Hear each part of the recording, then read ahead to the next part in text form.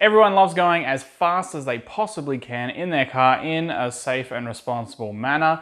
Second to that should be being able to stop properly. And in today's episode, we're going to be making sure Morgan can stop properly.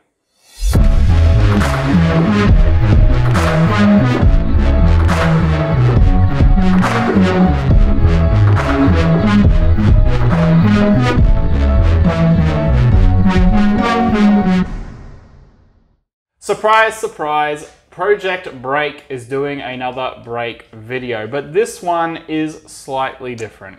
Yes, so it's not on a race car, it's not on a lemon to Lambo flipping car, it's on automotive perfection, which is my daily. In Nissan Navara, you can probably tell by the title and thumbnail, we're doing brake pads, rotors, because mine are quite warped and it's quite frustrating. It's Japanese massaging seats.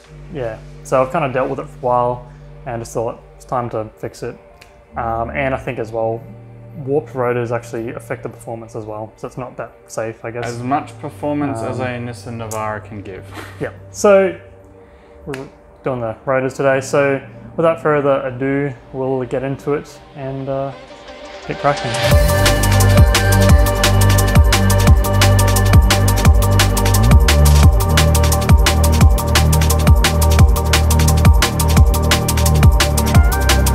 So yeah, we're doing the brakes on the mighty Navara today. So I've just jacked up the car and I've just loosened off these kind of hex bolts here and then taken off the wheel, which will just make it a bit easier now. So we'll get on to taking the brakes off. Have I done this before? No, it looks like it's a little more extensive than just your basic kind of car brake and rotor change, because obviously the four-wheel drive system and the locking hub and all that kind of stuff. So we'll get cracking and show you how to do it. Like most cars, the caliper is just held on by these two 19mm bolts here. So you just take them off and the caliper should just slide straight off the rotor. So you can now take the hex bolts out of the hub cover that you would have loosened earlier, and then the hub cover should just fall straight off. So now to remove the drive clutch, all you have to do is just remove this circlip. So you just use some circlip pliers to pry it apart and pull that one off. If you don't have some circlip pliers, I tried needle nose pliers. That probably could work. I couldn't get it to work. Although what I found worked was just two flathead screwdrivers, and you kind of just pry it apart and then pull that one off. There is a lot of spring tension to it, so it may go flying. Just make sure you don't lose this, because you definitely will need it later on.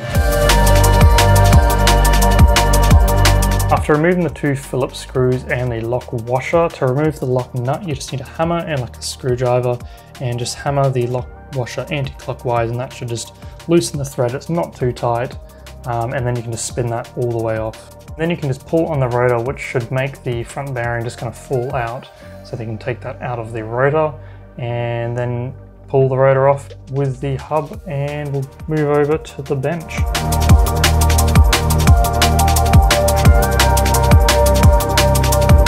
After struggling to remove the 6 14mm bolts from the hub and the rotor, you can finally separate them just with a punch and a hammer. This should do the trick. They're kind of stuck on there. You know, you can be kind of aggressive with it. Just try not to damage the hub in any way, because we will be reusing it. Okay, so we've got the old rotor off the actual hub bit there. You can obviously see there's a lot of corrosion on this one. It is quite stuck on there, so nothing you can just hammer out from one side and it'll just pop straight out. We're going to a RDA brake, which is just an OEM replacement, this one.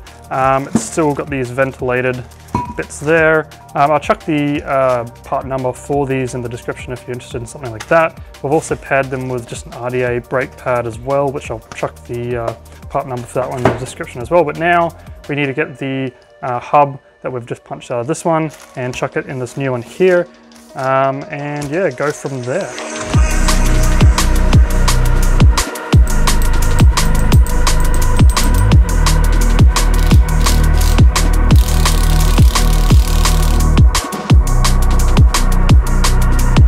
So after you've torqued down the hub to the new rotor, you can just put everything back on the car, just reversing the steps of taking everything off.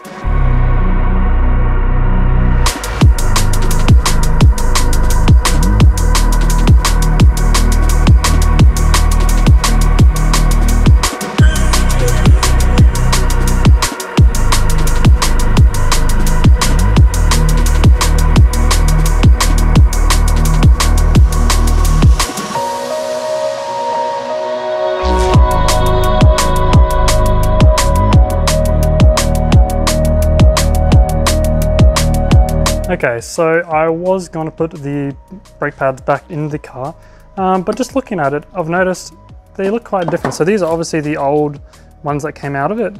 And you can kind of see there's two little, you know, cut out bits there, and that's what helps it seat. On the new ones though, there's two. So just tried to put it in, they're definitely not going to work. So these are the wrong brake pads. So I've quickly gone down to our local parts store and picked up these, and I was told as well when I went in there, there's actually 3 different types for the Nissan Navara, and really the only way to tell is if you can kind of go to the parts store and put your car in or match it up with the ones you've already got. So I've got these, I'll just quickly open it. So these aren't RDA ones, they're obviously not fitting, so all they had at the parts store was some Bendix ones, so we'll chuck the Bendix ones on if they fit. Hopefully they do. So there's those ones there, and you can see there's only kind of one nub on these, and the length, as well, I don't know if you can see, it's the same, whereas on these ones, they're slightly different, just slightly out. So that's kind of unfortunate. I'll have to return these, but these look like they're going to work, so that is good. So we'll throw these in and I guess keep going.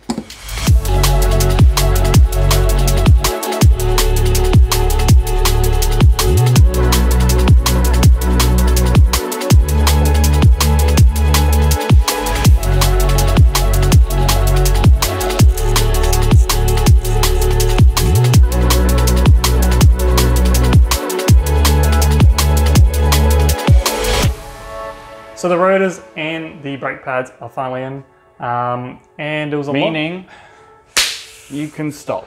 I can stop now without the shuttering. At least I took around the block. They're great. Has no more massaging seat function anymore, or massaging everything function. Yep. If you're into that, I guess just don't change your brakes, but I'm not. So changed it, it's in, it's done, it feels great.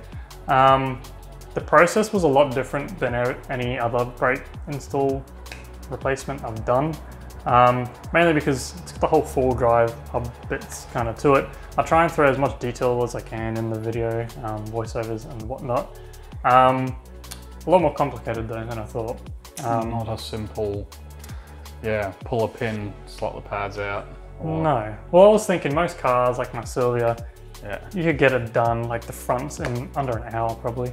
This took me almost all day because I didn't really know what I was doing. There's a forum post that was really helpful. I'll actually put it in the description. Very in depth, and it was great. So if you're doing it yourself, definitely follow that, but you probably watch this video. Follow along. But so Morgan's car can actually stop now.